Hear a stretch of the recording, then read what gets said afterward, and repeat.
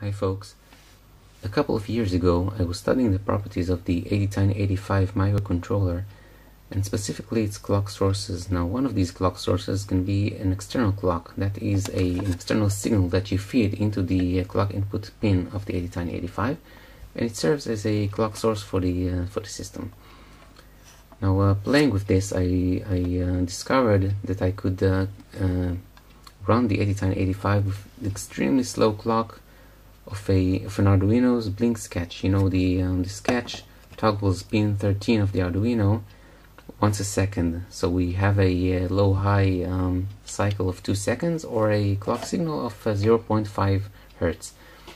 And the ATtiny85 took that with no problem, and it worked. So I reported this peculiar finding in some local forum, and someone asked me what could possibly be done at such low speeds. So I gave it some thought, and I said, well, you know what, if you put a light detector on your roof and you manage to create a clock signal from the transition between night and day and night, you can probably create a system that will run at the amazingly slow frequency of 0.000011574 Hertz, or in layman's terms, once a day, that will light up an LED every Saturday, which is somewhat useful for certain religions, maybe. So we laughed and moved on, and kind of forgot about it, but you know, it was still somewhere in the back of my mind, and a few days ago I decided that I really have to build this thing. So there you have it. I call this the Saturday Detector, or a Sabbath detector, if you will. And before I explain what's in it, let's see it in action.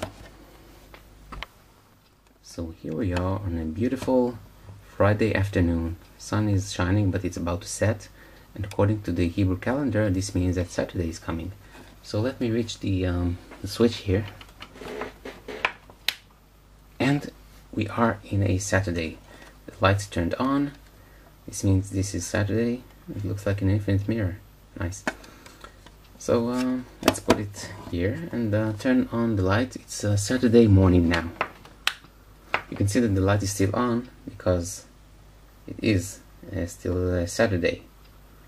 But now a day has passed, time goes on really fast, and we're now exiting Saturday and entering a Sunday. So it turns off. Now let's do the cycle. Sunday morning, Sunday evening, Monday morning, Monday evening, Tuesday morning, Tuesday evening, Wednesday morning, Wednesday evening. So it's still silent. Thursday morning, Thursday evening, Friday morning, and you know, if you follow this so far, you'll know that the next time I turn off the lights, it will be a Saturday. And there you have it.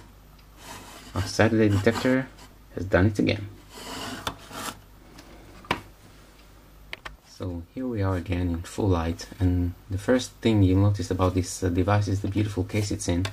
This I took from packaging of some wristwatch, Yoda style.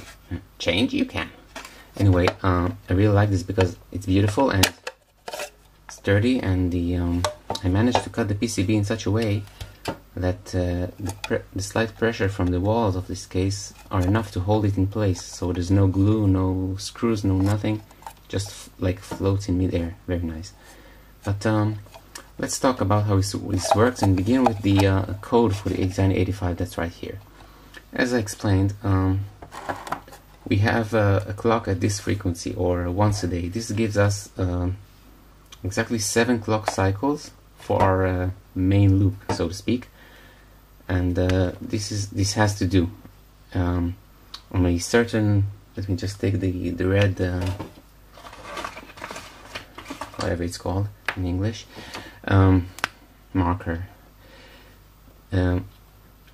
We have to use these 7 days or clock cycles to complete the entire cycle of operation of this device. So we have to use whatever number of cycles it takes to light up the LED. Then we have to, within a single cycle, turn it off because we don't want it to light on Sundays. And we need to have however many cycles it takes at the end of the loop to return to the beginning. And whatever is left can be no operation instructions. But of course, you can't do this. You can't do this in C or C++. You can't just write a program and hope it will fit into these very tight constraints. You have to do this in assembly. Now, I'm no assembly master. I simply read the instruction set information in the datasheet of the microcontroller and looked up information and studied the output of the compiler, the assembly listing of the compiler for code that I wrote in C, until I managed to squeeze everything into these constraints, and I got a main loop that's 7 cycles long and does exactly this. Now, it should be noted that there's some initialization code that runs before the main loop, and that takes about there are about 10 assembly instructions inserted by the compiler and another 2 of my own, and also the startup sequence of these microcontrollers has some delay of its own in terms of clock cycles. So all in all, when I power this on, when I turn this on, I have to inject some 40 cycles into it before it reaches the main loop. And obviously I won't wait a month and a half for it to happen naturally, but the moment it gets into the loop, everything is fine. So this if you want to see the code, you can simply visit the link I'll put below to the blog post that I wrote about it. The code is there with annotations. And actually the only thing that we need to clarify now is the how we get the clock signal from these light dependent resistors. And this is kind of tricky, so let me give you a little background. So my initial idea to generate the clock signal was to do something like this. I'll have the voltage here, system voltage 3.3 volts, then a light dependent resistor here, that's the symbol apparently, then node, another fixed resistor, and ground. Now the node goes into the clock input pin of the ATtiny85. Now let's say it's there's a strong light outside. The resistance of the LDR drops, so very little voltage is dropped here. So the output will be very close to be high, to very close to the system voltage, and vice versa. If the environment is dark, this will have very high resistance. Most of the voltage will be dropped on this, so this output will be low and very close to ground. So this is a sort of a clock signal. If I wanted to reverse the polarity of the clock, no problem. I can just put the LDR here and this fixed resistor here. It doesn't matter. But this won't work because of 2 issues actually. First, the question is, where's the midpoint? Where's the threshold where this changes? Let's say you get to twilight, and the light is sort of in between these 2 values. So what will the output be? Will it be high, low? If there's a little cloud passing over the sun, it will immediately drop, or there's a ray of light coming out of the cloud, so it will be high, and it will really disrupt the cycle.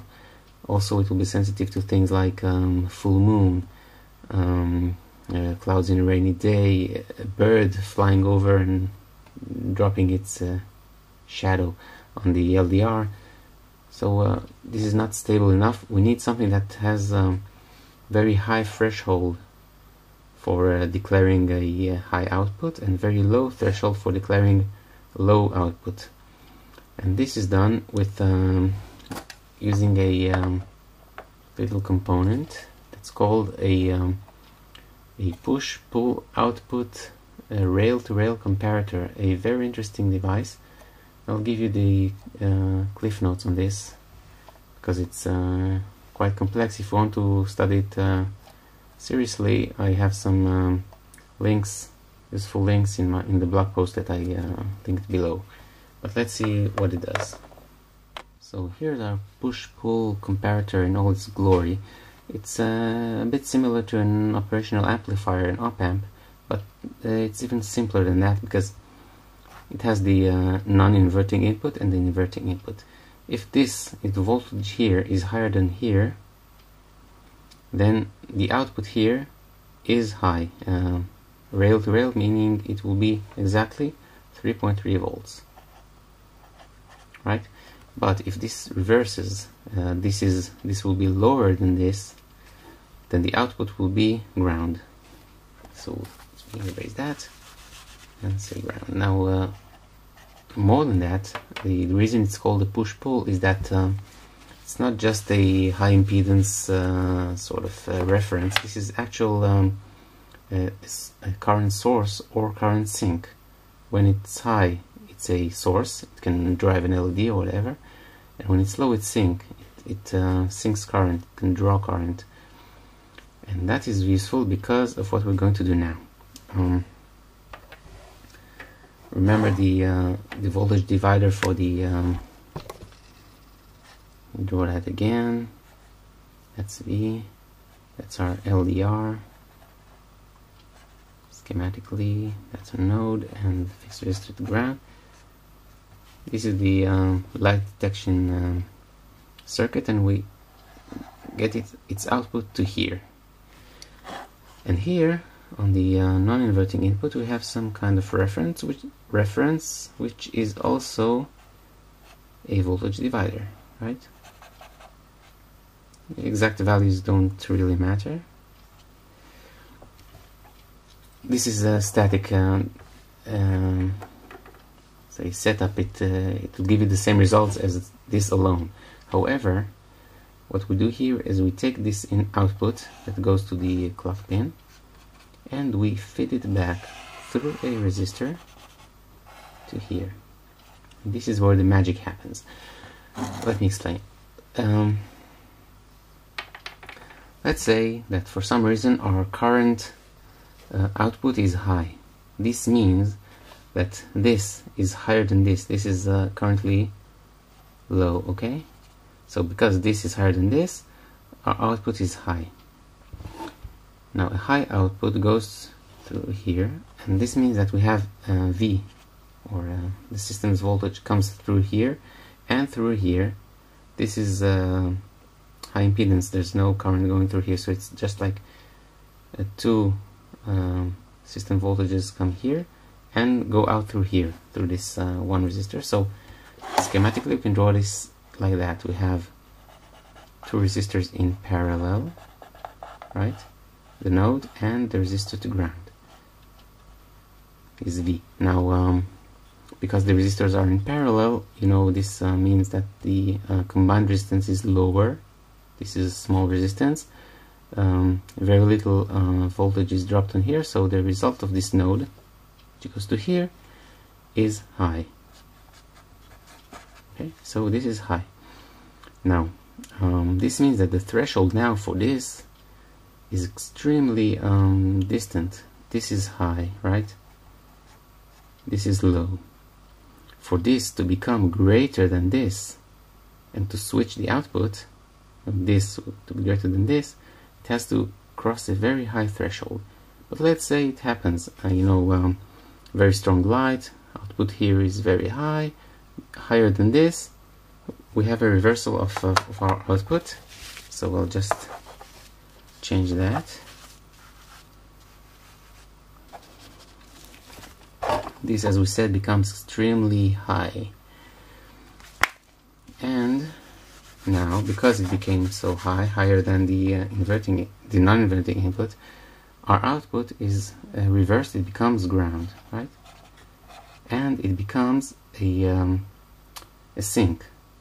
So basically this whole setup is reversed. It becomes, we have one voltage, right, in here, and a parallel setup of resistors, this one and this one, to ground. And because of this setup, now this is a small value, so most of the voltage is dropped here, and the result of the node is therefore very low. So we have low here. This is lower than this. So for this to become higher than this, we'll have to drive this one very low, again, lower than that. So we have a new threshold, which is much lower. So all in all, if you follow this so far, then you really are doing great, because it took me much longer to get this straight. But all in all, we have a let's say that's the time, that's the voltage, and that's our sort of signal. It's time, right? So this goes into the setup that I showed you. It will only indicate high at a high threshold, right? So the output is low, and then becomes high. And it will only become low at a very low threshold. So this is like an extremely sunny day. Don't have yellow, sorry. This is like night time, which is kind of silly because you also see the moon at daytime, but never mind, that's how it works in drawings. And everything in between here and here, the output doesn't change. So this only turn low here. Here you can have clouds and birds and other interfering things that won't affect the final outcome of our device. Now I put two LDRs in parallel here, just to be sure, you know, that there's no shadow on one of them that will disturb the final results. So I just put two, just in case they work together, to make sure that the actual ambient light is changing, not something particular to the point where this sensor is. So this is the general principle of operation here. Some few more tricks and little things, but I'll save you the trouble. You've listened long enough. So this is the device, the slowest practical device I've ever conceived and ever heard of. If you can think of something that will be fed by a natural source and be even slower and still useful, I'll be happy to hear about it in the comments. So thank you for watching, and I'll see you next time.